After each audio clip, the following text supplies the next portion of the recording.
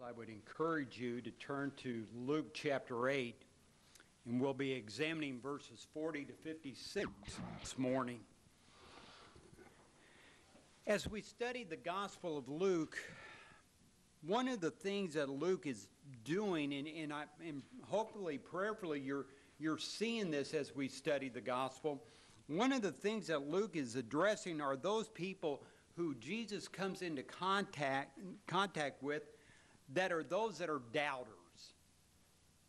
And he's doing this as he tells the story of Jesus, and as Jesus shares, or as Luke shares key points in Jesus' life and Jesus' ministry. And as he explains these things, what he's doing, he's trying to tell them of who Jesus is, what Jesus did, what the Lord Jesus taught.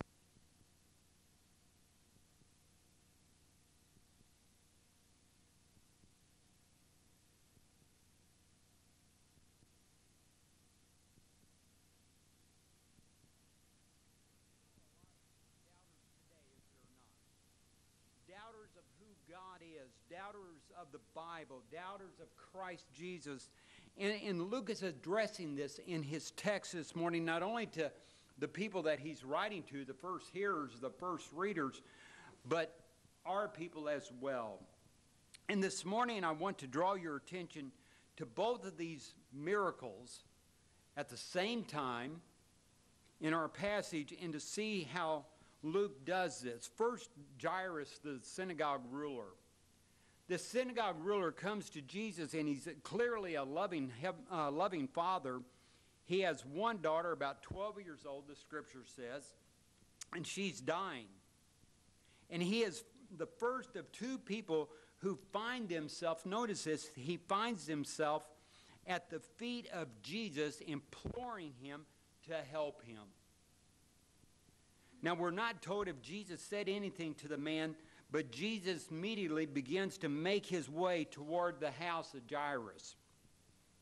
And that's when the second event really just interrupts the first event. The second event is the woman with the blood condition. Now, let's review the story here. Jesus is on his way to the house, and in verse 42 it says that the crowds were pressing against him. And then in verse 43, a woman who had a hemorrhage for 12 years, and I find it amazing, and I always have every time I read this section of Luke's gospel, how this lady had this hemorrhaging, this blood condition, as long as Jairus' daughter had been alive, that she had suffered. And she couldn't be healed by this condition. And if you look at Mark chapter 5, verses 25 and 26, Mark tells us that this woman who had a hemorrhage for 12 years and had endured much at the hands of many physicians and had spent all that she had and was not helped at all, but rather had grown worse. The woman's condition, see, we don't think of it today, but people back in those days, and this woman in particular, this woman's condition had physical effects. One of the effects was continual bleeding. Another one was fatigue. Another one was lack of strength. And we could probably add in there probably constant pain. But here's the other thing besides that physical, it had social effects. Now, according to Leviticus chapter 15, verses 19 to 27, a woman with a bleeding condition, that meant that she could not go to the temple. She could not attend the synagogue. And for people that their whole lives, their personal lives, their social lives, everything surrounded about with the synagogue and being able to attend the synagogue or go to the temple, this woman could.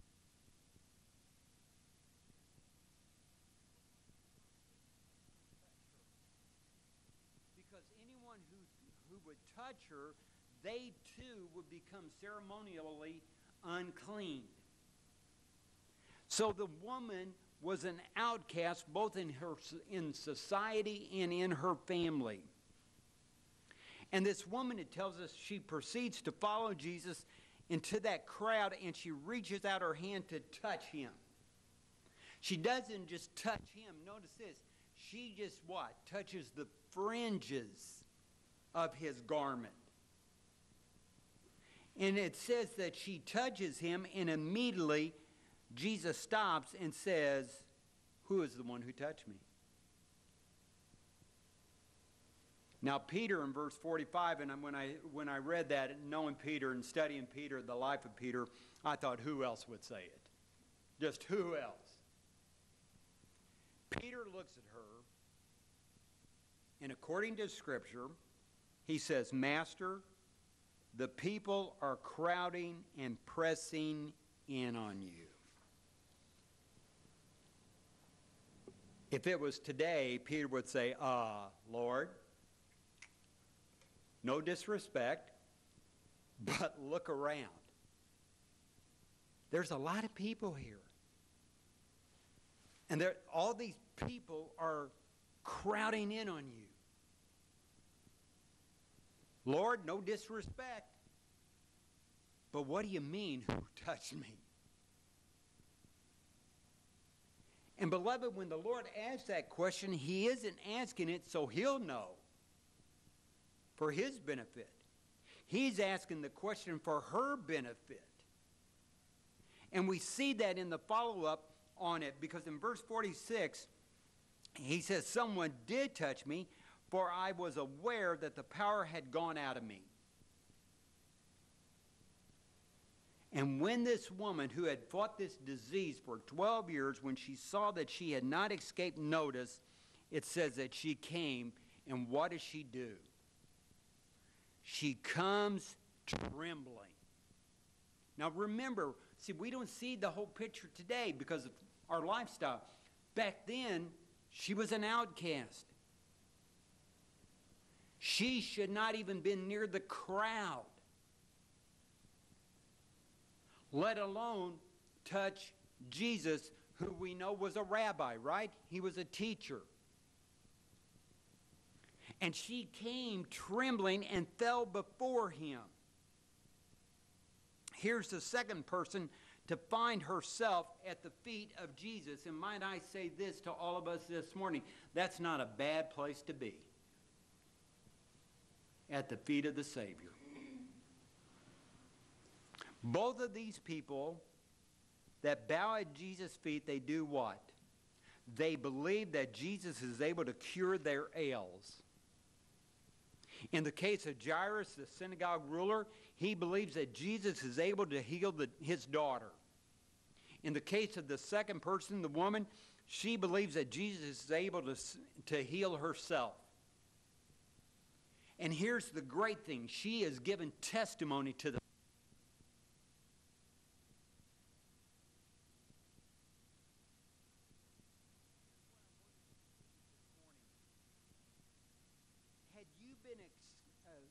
skeptic of Jesus, hearing Luke's letter, whether it was being read to you or you had the opportunity to read it, in your Jewish mindset, one of the first things that would have gone to your mind was the Hebrew scriptures back in Numbers chapter 5 in verses 1 through 4.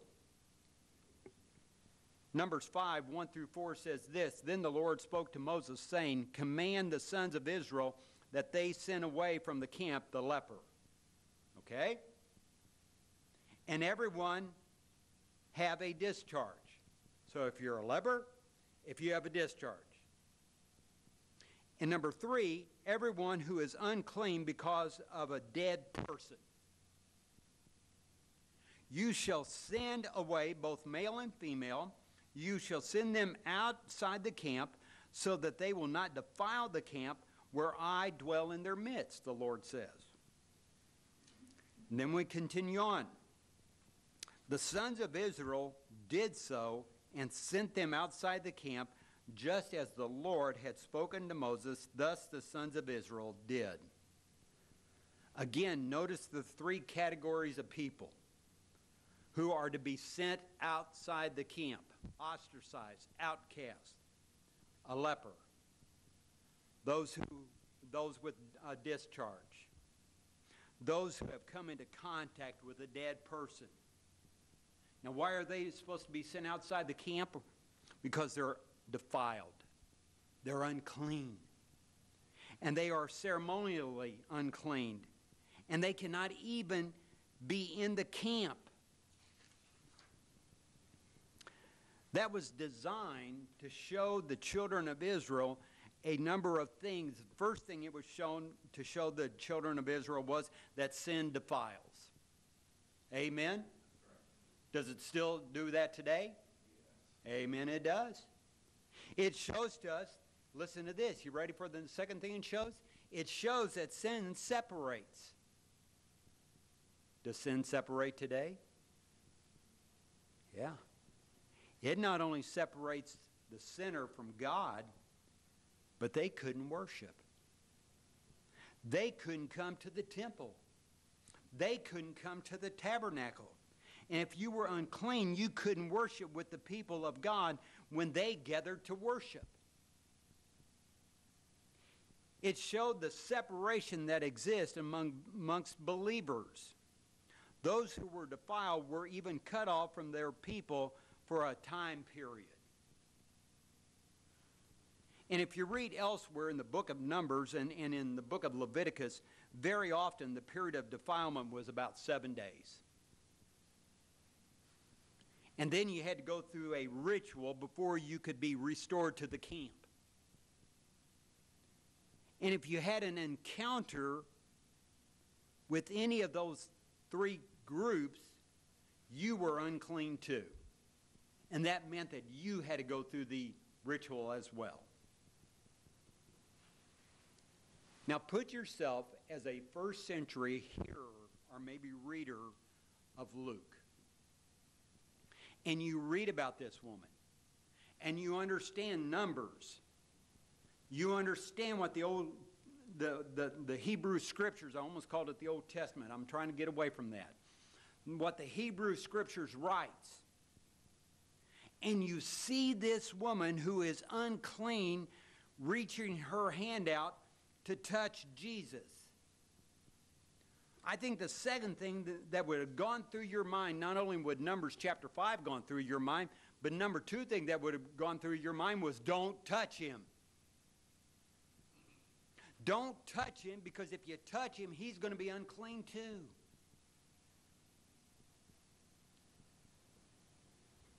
But Luke tells us that when she touched him, she had been immediately healed and was made what?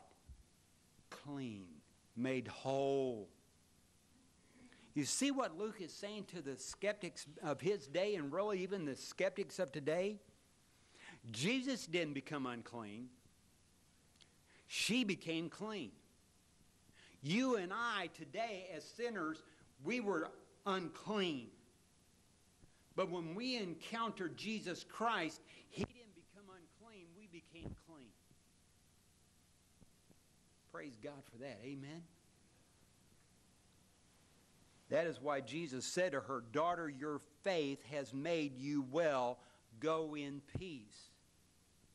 Notice our Lord is not saying that somehow faith magically did something for her. Did you notice that? Or our Lord is saying that faith in him was the instrument. It was the means of the blessing of his healing grace.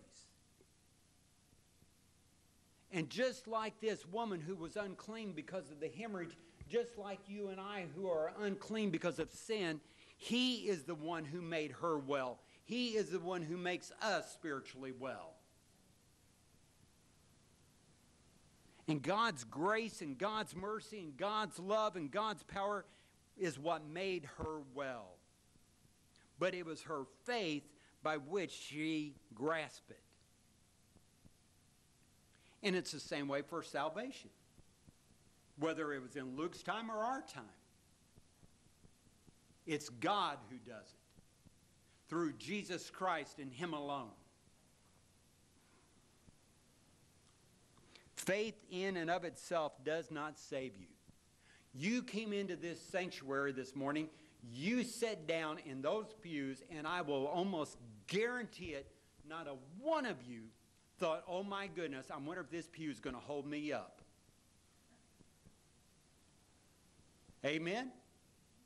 Yeah, you just came in and sat down. Why? Because you've sat there before. One. But two, you had faith in the object. The object was the pew. The object, the instrument of our salvation is putting our faith in Jesus Christ and Him alone. And it's God's grace that saves us. It's Jesus' life and death and His resurrection and even His ascension that saves us. But we must believe on Him.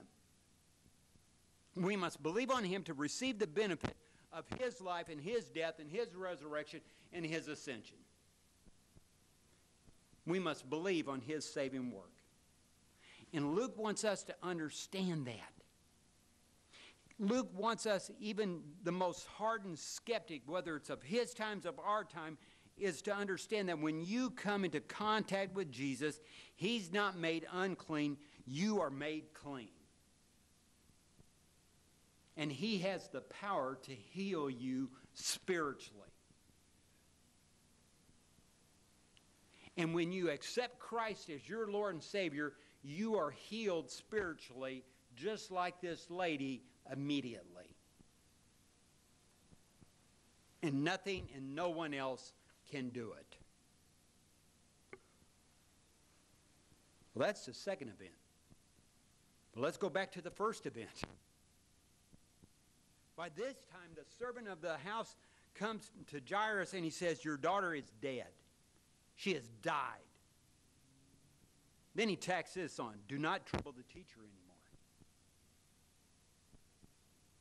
Now let's remember, beloved, at first, Jairus and the household, they were full of confidence that Jesus could heal the sick girl.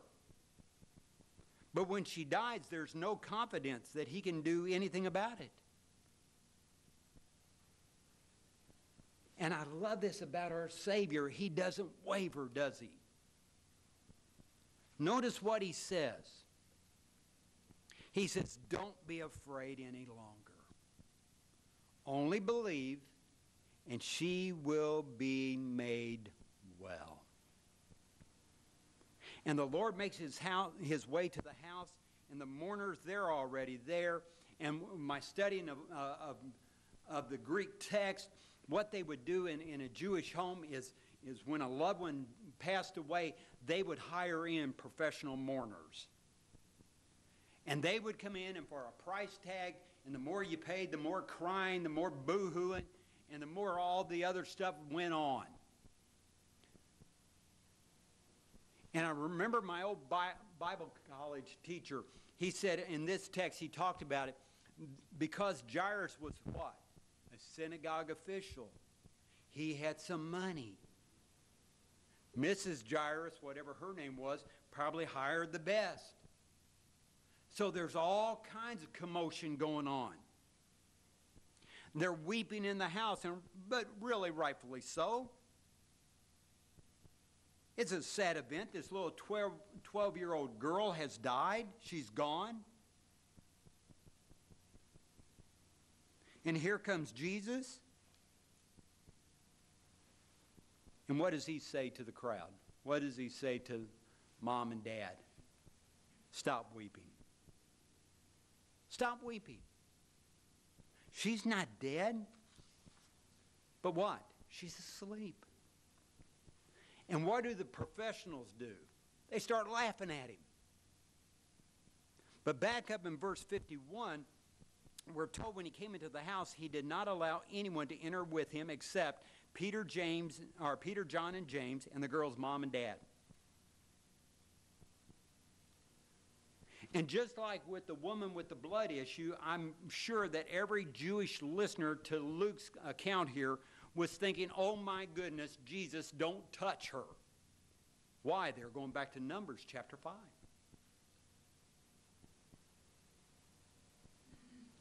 He, however, in verse 54, took her by the hand, called saying, "Child, arise."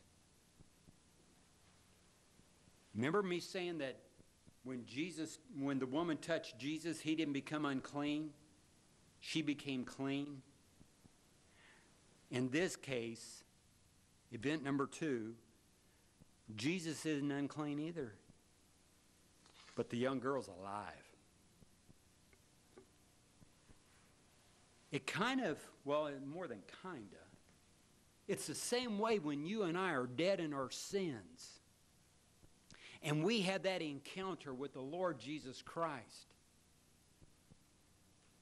Because we're dead in our sins, we don't make Jesus unclean or make him dead. Beloved, we become alive. We become alive. And once again, Luke is telling us who this teacher is. This is Jesus. This is Messiah. This is the anointed one. He doesn't become unclean when he touches the dead body. He doesn't become unclean when he touches the contact with the woman with the bloody discharge. No, they become clean. They become alive. And the same thing is true for you and I. Now, if there's any skeptics listening this morning, I hope you see what Luke is doing here. Luke is telling you who Jesus is. And Luke is saying to skeptics, back then and even today, believe him. Believe Jesus. You can trust him. You can stake your life on him. And he will not and cannot fail you. Luke is showing the skeptic where life comes from, and it comes from the God-man. It comes from Jesus Christ. And Luke is showing the skeptic the events, who he is and what he can do, because he knows that in the end, and it's true back then in Luke's day, and it's true today, the dividing line of all reality is whether you believe in Jesus Christ as Lord and Savior or you don't. That's the bottom line. And notice the two people who leave those two events leave with their hearts filled with testimony to the glory of God. The two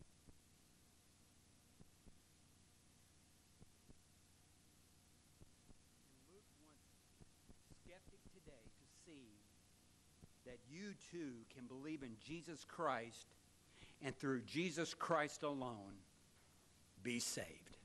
Amen? Well, let's pray. Our Lord God, this morning, those of us who know you as our Lord and Savior, Father, we fall at your feet. We fall before you, prostrate ourselves before you, thanking you for our salvation. We were so unworthy, but yet you called us, you drew us. And we were made clean. We were made alive.